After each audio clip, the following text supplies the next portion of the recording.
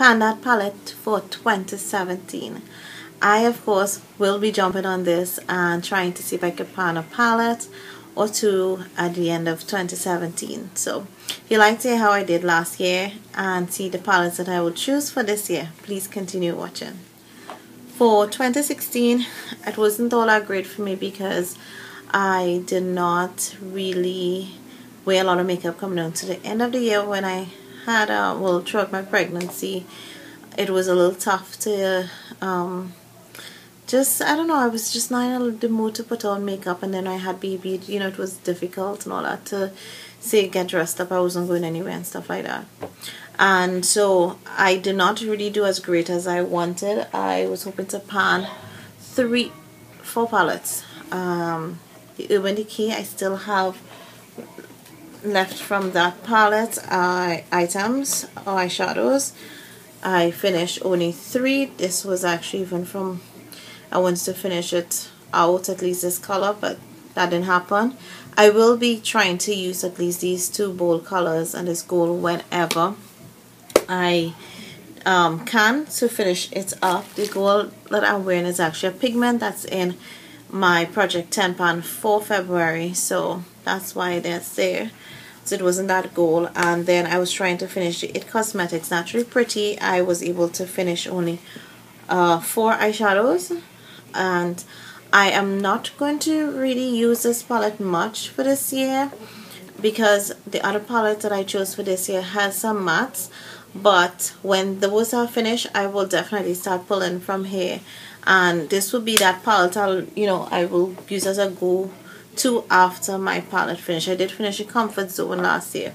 So the palette I chose was the Urban Decay Naked. Why this? Because it's an all classic palette. It's one of the palettes I've had the longest.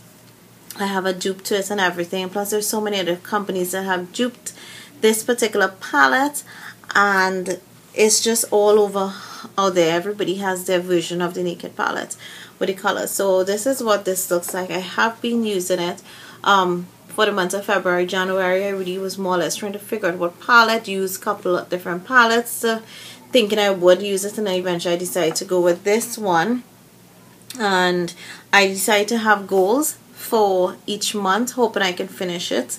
I do have another palette which is a face palette that I will work on, but this is the eyeshadow palette. So that's when I told you guys I had mattes, there are 1, 2, yeah, there's just 2 mattes here which are like skin tone color, so I will be using these out, and then if it's anything I go to that Naturally Pretty palette and keep working to see if I can finish it. Virgin is the color that I can use for brow bone. I can also use Sin for brow bone and lid. I do use Virgin for lid, but the Naturally Pretty palette also has a color here that I can use, which is the Transforming Pearl for brow, so like brow bone highlights or face highlights. So I plan to do that. And then in the other palette, which is the face palette, I'm using the Makeup Revolution Ultra Contour palette. This is what it looks like. I'm already working on that color. I have highlighting colors here, so I can actually use those for brow bone also and for face. So I will be doubling up on this. Now I don't think I'll be able to finish the 3 highlighting colors, which are these, but I am working on the under eye setting colors, powders, and I already have a dip on this contour, and I will try to use all these to warm up my face. And they're pretty nice, like that. They're smooth and silky to texture. The highlighting color, this one in particular, is very chunky, and that's what it looks like. I'll swatch the other color there. So that one is more subtle, and these are pretty nice in itself. I like them. And the colors that I'm working with the Naked palette, I want to like hit pan on Virgin, which is a gorgeous color. I did wear it yesterday on my lid. I loved how it looked. And I want to hit pan on Naked, which is very much like my skin tone. That's it there.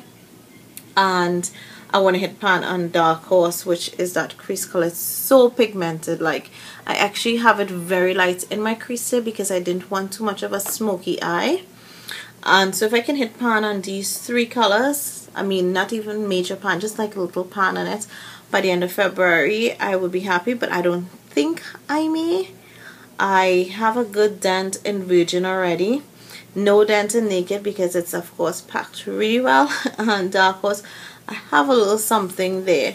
But if not, I will work on these colors for March and maybe add another color to it. As you can see, Naked is my skin tone, so that's why you can't see, but gorgeous. Love the pigmentation on this palette. I don't want it to go bad on me, hence why I'm going to make effort to work on it. So that those are the two palettes mainly for my Pan palette for 2017. I will try to see how every week I can try to incorporate some other colors from my collection so I can use it up. But those are items that I will be using for this year's Pan palette. I've tried watching a number of videos and I'm enjoying it.